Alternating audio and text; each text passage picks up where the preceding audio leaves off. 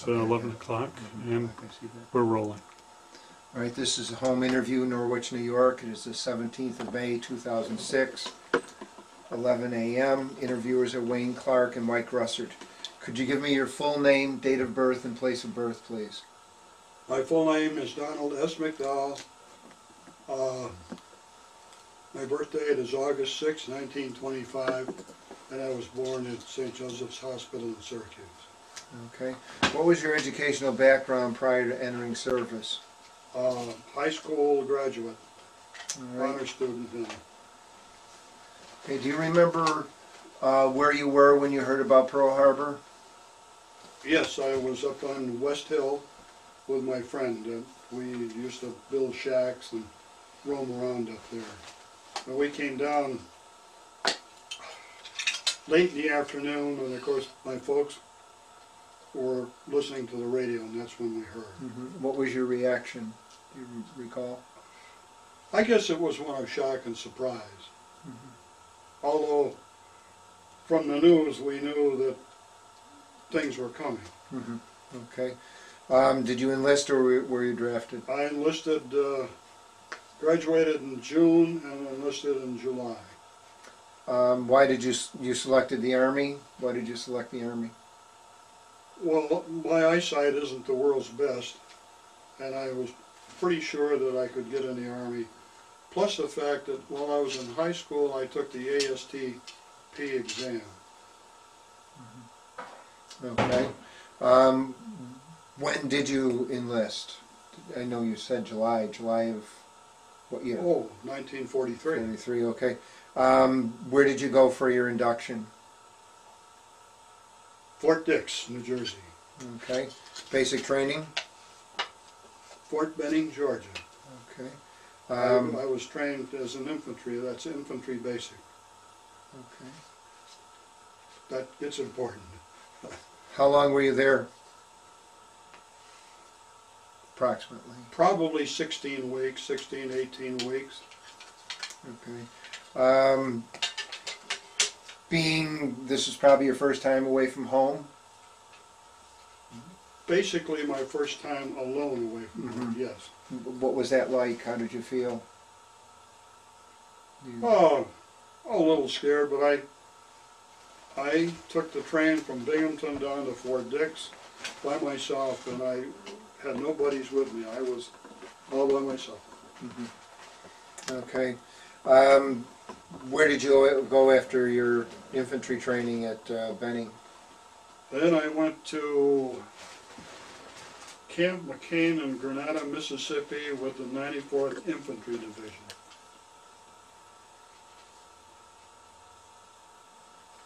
How long were you there for?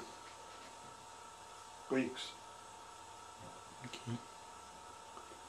Let me explain that at the end of my basic training, the Army in their great wisdom decided to bust up the 150 students they had for the ASTP program, and they saved, I think, about 30,000 for the rest went in the Army. And the most pitiful sight was the poor guys that enlisted in the Air Corps, because I don't think the Air Force had their own group at that point. And these guys had parade drill, period. And I had 12 weeks of infantry training plus an additional 4 weeks while they decided what to do with me. Then I went to the 94th Division. I was there maybe a month. And then I got transferred to Camp Bowie down in Brownwood, Texas with the 292nd Field Artillery Observation Battalion. And it was activated, the 292nd was activated in February, now where are we now? We must be in 44. One of 35 that participated in World War II.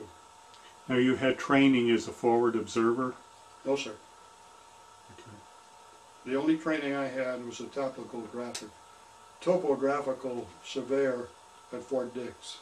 No, I'm sorry, Fort Sill by Coast and Geodetic personnel.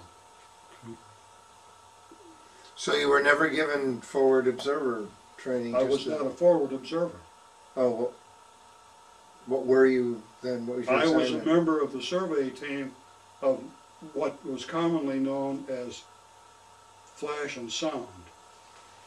Could you explain that?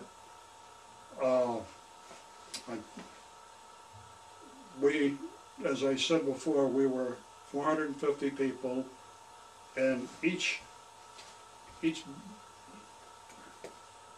battalion, not battalion, each company was divided into a headquarters and an A battery and a B battery. Headquarters interpreted our results.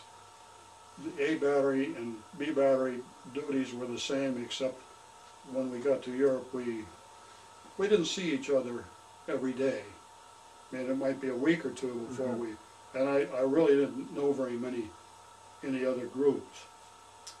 What we did, the flash people had good telescopes mounted on an azimuth base, 360-degree azimuth, and they would set up on high points, and it would be as,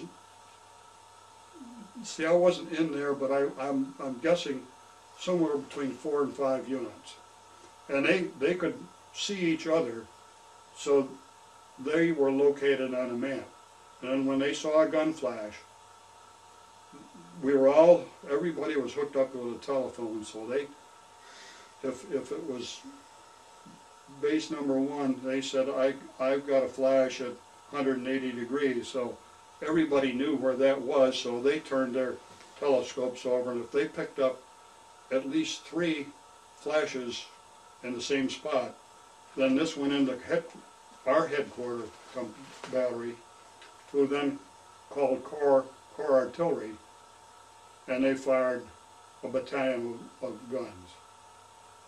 So when we gave them a target, they fired a minimum of 4 guns. Now sound consisted of 6 microphones, very sensitive microphones that we tested by passing a hat over. You just wave. We sunk them in the ground 2 sound seconds apart in a straight line. And that's where the surveying come in, because we had to survey out through the fields, hacking down brush and whatever, to lay this straight base. And once that was in, again hooked up by telephone, there was a forward observation post. And when they heard a gun go off, they turned on the equipment. And the microphones picked up the sound of the gun. This went back to headquarters, and they had what I would now call sort of a computer, which, so this showed the waves. They took the asymptote of that, plotted that, and this gave them a 5-ray point out there somewhere.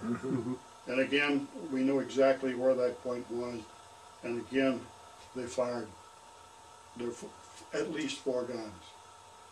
We were credited with knocking off 56 guns at Swineford, which was a roller bearing village. And the next day, they wheeled in another 18 88s. We picked those up, gave them the thing, and there was a little dissension in the artillery, but they were told, fire, these guys haven't made a mistake. So we got another 18. And then when we weren't doing this, and we could put one of these in a couple of days, depending on the terrain, and depending on our bugaboo was landmines. Not the big teller mines for the tanks, but the little personnel mines. And we lost a couple of guys because they wandered off the road or got stupid. But once we got everything once we got the base in, then we took control to the artillery. We remember now, we weren't at the front lines and we weren't at the back line, at the rear echelon. We were somewhere in between. And quite often, I remember in one particular place,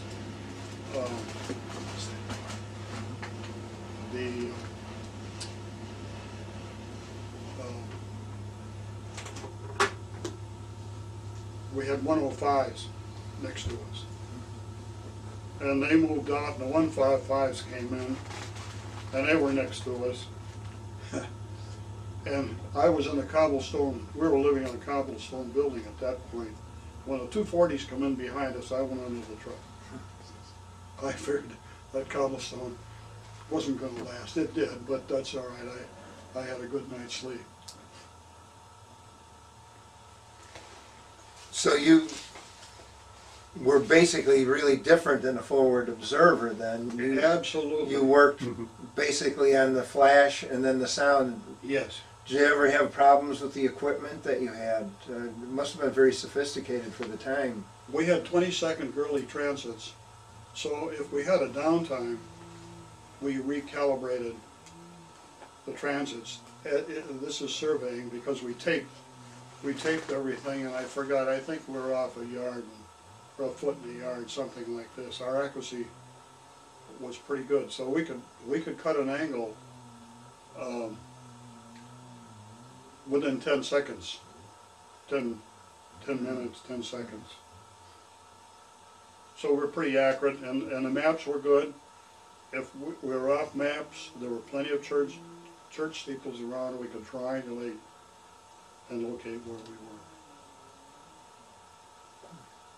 Did you ever have many problems with the equipment that you were using? The telephones weren't, not the telephones, the radios weren't much good. Mm-hmm. The telephones were okay because we were all hooked up by wire, because we had a communications group and those poor guys had to lay all this wire. And that was real fun until the tankers came by and decided to turn around on them. And now one of the scariest times I had, I was substituting for somebody out on the forward base and the phone went out, which meant that we had no contact. Well, I was the newcomer and I was the third man. So the other two guys went back to trace the wire. And of course, night was coming on, so I sort of spent the night alone out there overlooking the Saarbrucken. Did you, what kind of weapons did you carry? 30 caliber carbine. And we had in the battery, we probably had a half a dozen 50 caliber machine guns, period. Did you carry grenades also? I did. We weren't issued grenades, but they were easy enough to find. Mm-hmm. And I collected an awful lot of, we had an M1, and then I collected some German arms. Mm-hmm. Well, as they all did. I didn't have a pistol, but I had a Burke gun and a machine gun, stowed away in the truck. And my particular group, we had a trailer. We found a trailer so that we had extra gas in the trailer. That was a bugaboo. You run out of gas. Yeah. And the Red Ball Express we didn't have priority on the gas. That was the problem. So we had our own. Now, you made a comment here. Who do you think? Do you think the Germans had superior optics to? Yes, they did. Now, did they have similar setups? Yes. I reviewed some of my information. And all of this started with the French. The French started the flash in World War I. The British picked it up, and somewhere along the line, they got some microphones, so some microphones came. So when World War II came, the Army started collecting people to build this to organize this kind of an outfit. Mhm. And they ended up with 35 in the whole world global, and there were only 5 of us in Europe. And we got there late. So you had 5 in your team. That you're. We had 2 crews in our batteries, so we had 5. Well, let's see. We have a transit man, a recorder, 2 computers, 4 rodmen, and me. Mm-hmm. I was sort of everything. I wasn't the leader, but I ended up, because of my eyes, I couldn't run the transit as quickly as a couple of the other fellows, but I could set it up. I could direct the tapers. We had 2 taper teams. That's 2 men. Mm-hmm. We taped every yard. Now, what were the computers like that you were using? The How computers large were they, or how small were they? They were books. Mm-hmm.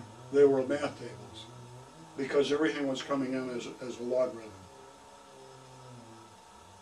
Now, did you have a strong math background from school, or did you? Yeah, I took all the math they had in high school. Mm-hmm.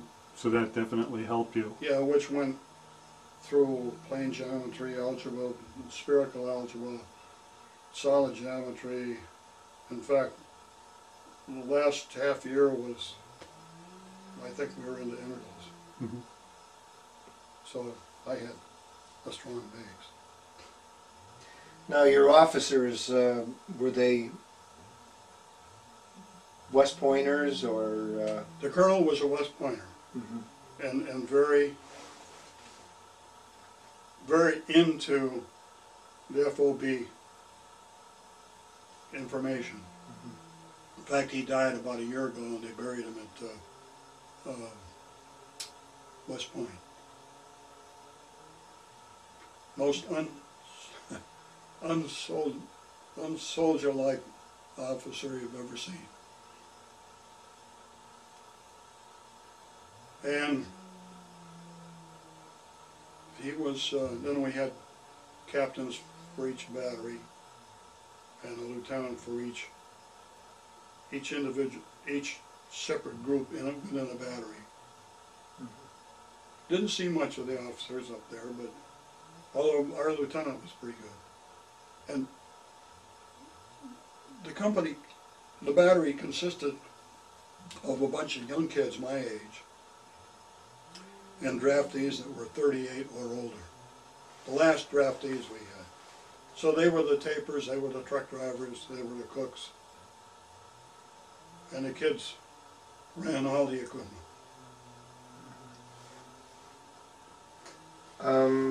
Did you ever come under fire often, or at all? Never, as far as I can remember, never artillery fire. We were under sniper fire over the Saarbrucken River. We were on a knoll, and the infantry they'd had a heck of a time there. The infantry was very, very scarce. But we were up there trying to lay in a base. And there was a sniper at work up there, and they caught him.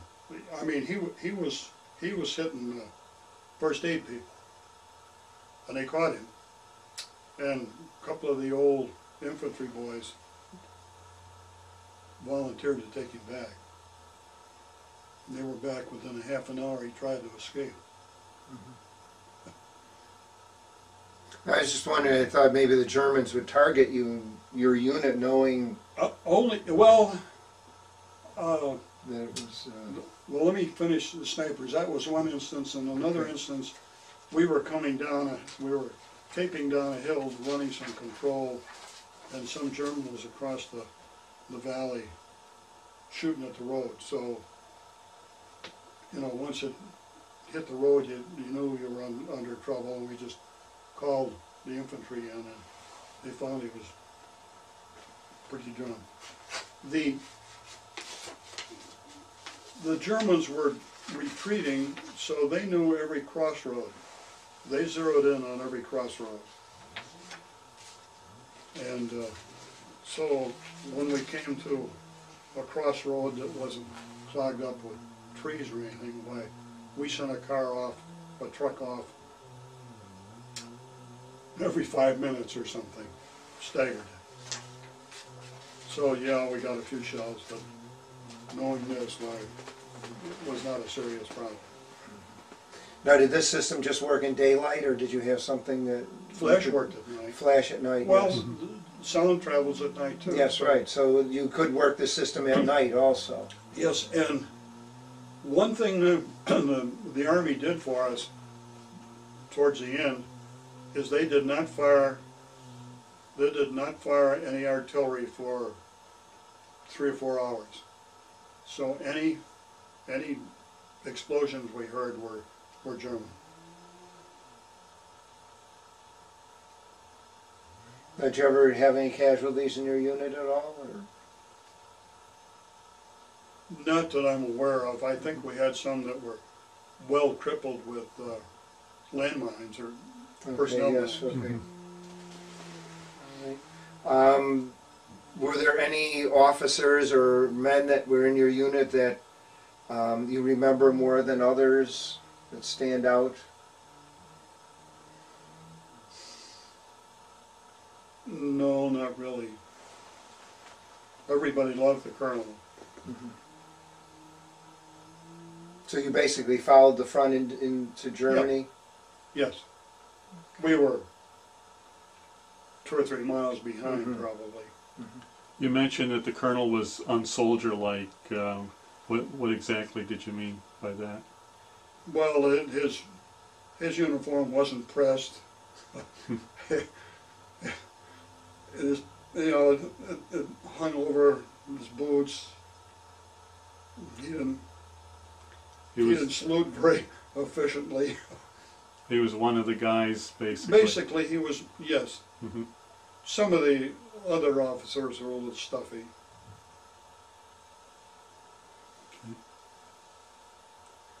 Were there any incidences that made a greater impression on you? Any events that made a great impression on you? Well, one in particular, I was at the Sound Outpost, and again, we were overlooking the Saar River, and across the river was a wooded area plus a meadow, and on top was the quarry. Everybody was familiar with the quarry.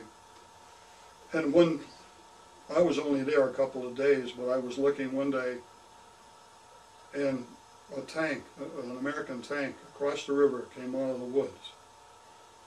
And now I got to start looking. Second tank come over, and the Germans got them both. And I was telling this to a friend at work. He was in the third tank and didn't go out.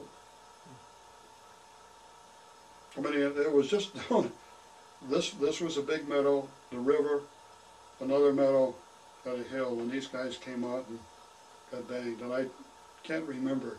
There were several killed, I know that. How do you think our artillery compared to the German 88s?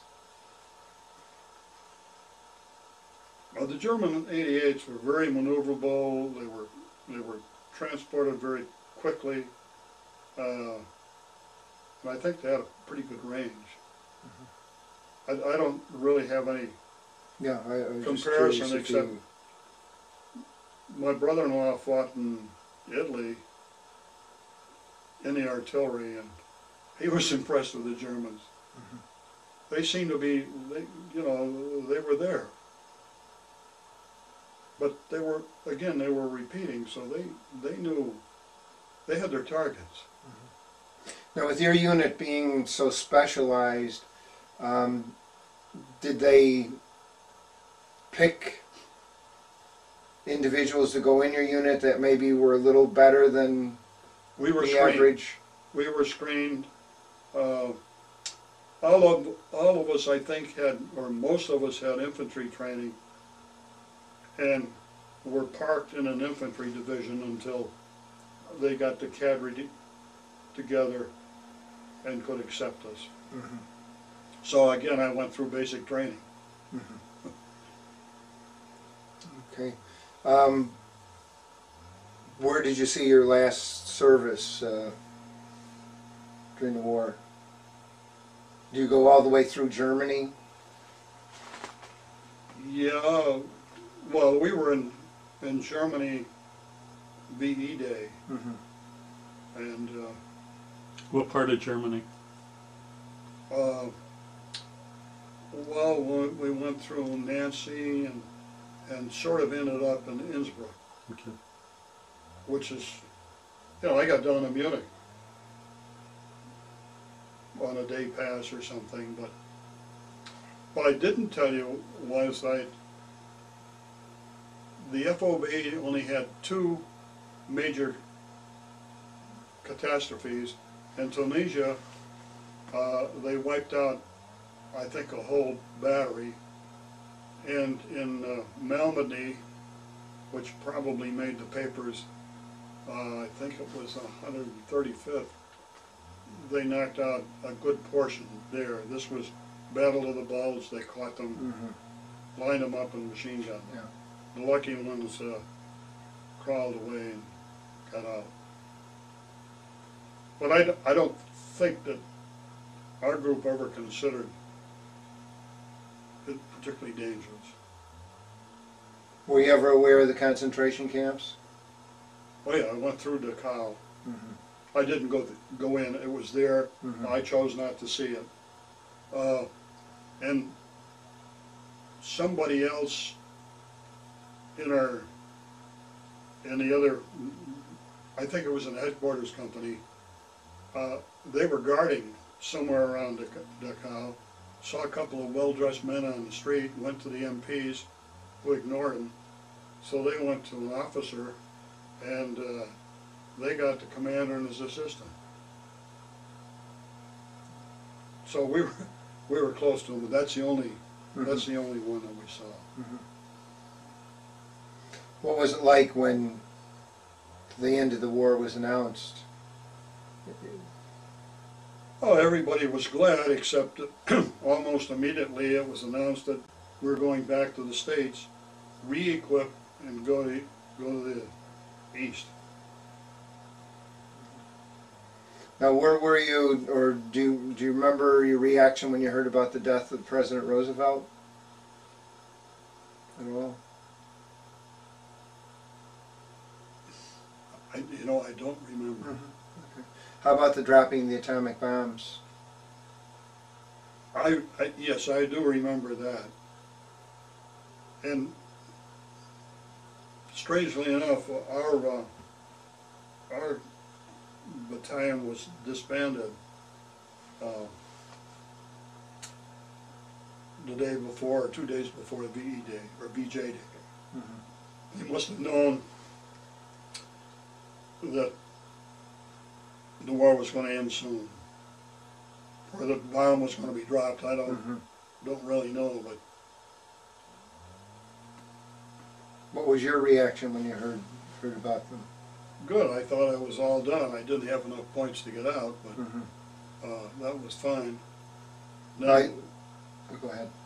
Then I went to Fort Bragg and got assigned as cadre to a training regiment. So you were there until you were discharged in '46? Yeah, I got discharged from Kilmer. In fact, I was a car commander. I guess I had a carload of discharge ease. I had all their paperwork, and that was, I think it's Camp Kilmer. Did you ever get to see any USO shows? I saw one in Camp McCain in Mississippi, and that's all. I saw none in. Okay. After you left the service, did you make use of the GI Bill? Yes, I did. In what ways? I went to college for 4 years. Do you think you would have been able to go to college if it wasn't for the GI Bill? I would have gone, yes. You would have gone anyhow. Okay. How about the 52-20 club?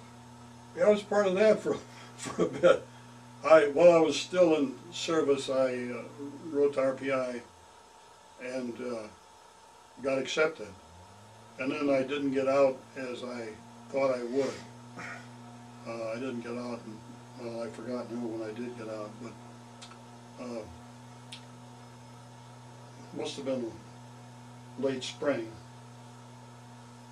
And so I had nothing to do for 2 or 3 months before school started. So I joined the 52-20 club. And as a coach in geodetic surveyor, they had no jobs for me locally. Mm-hmm. And one of my friends was a surgical nurse, so he couldn't find anything either.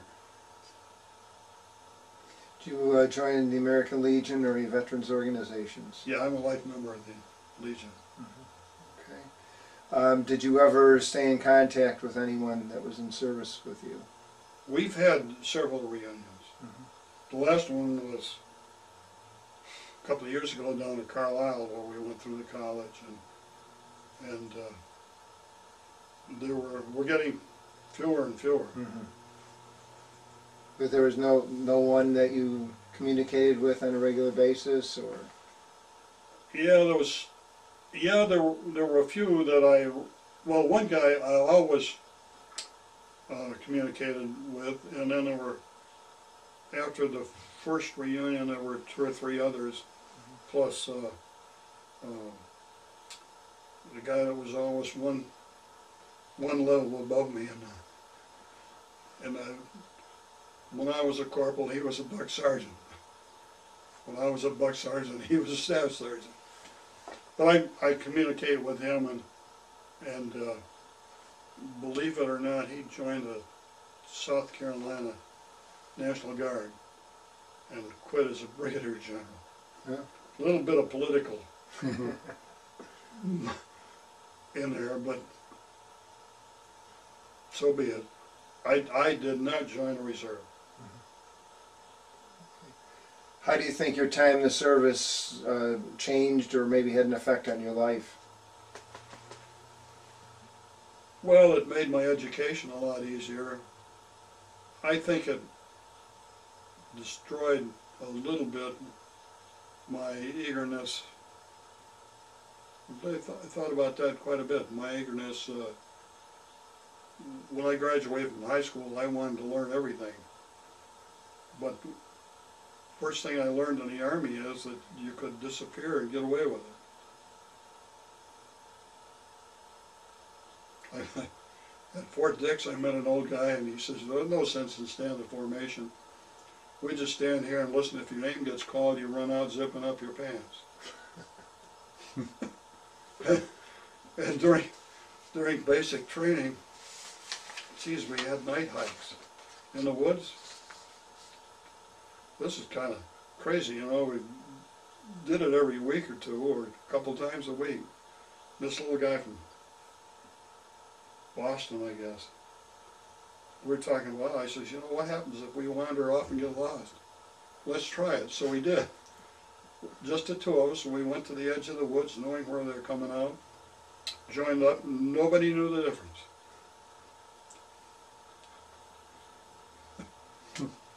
Find out how to work the system. Yeah, I guess that's it. Work the system. I had tin cans in my pack when we should have had a full pack, and this guy and I did it once more. This time half the battery was behind us. And we sweat that one out, but joined up with them, no problem. Now you sent us this. If you could just hold it here and tell us where and when, Geez, look at that. where and when that was taken.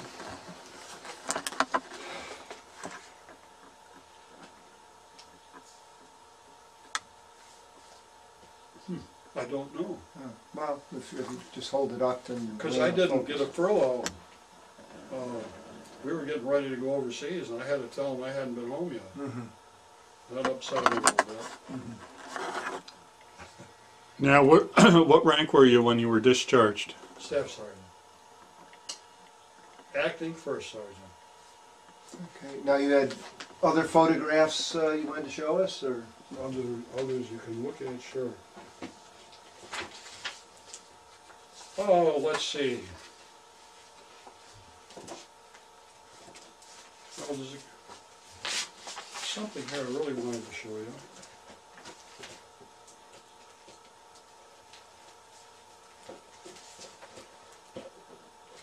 Where the heck is it? I got a map of where we went.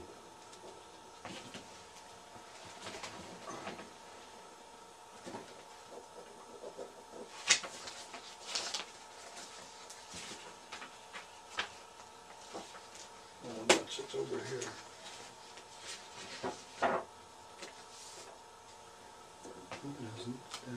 You sent us a copy of that, this one? Yeah.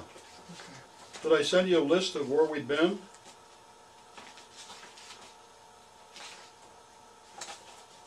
No. Oh, I got one of those too.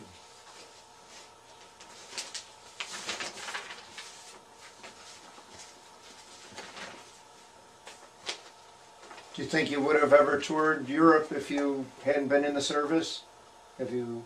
Well, I got a job in, I'm a local boy and I got a job locally, and one of my customers was Rolls-Royce over in Germany. Oh, Or okay. over in England. England. I went to Fokker in the Netherlands. Then I went to California a lot because I did all the aerospace stuff. Anyway, there's my,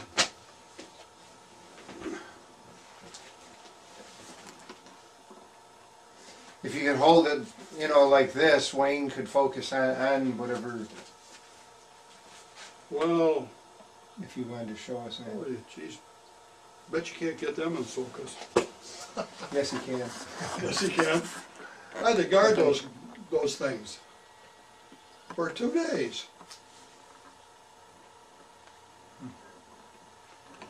On which side? The Oh, girls, oh, the girls, the okay. girls.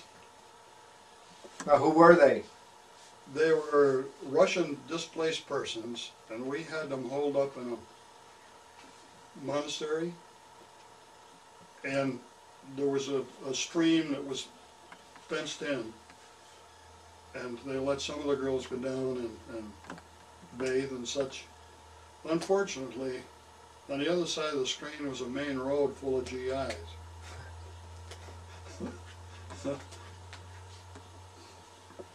And these girls would come down and strip to their underwear.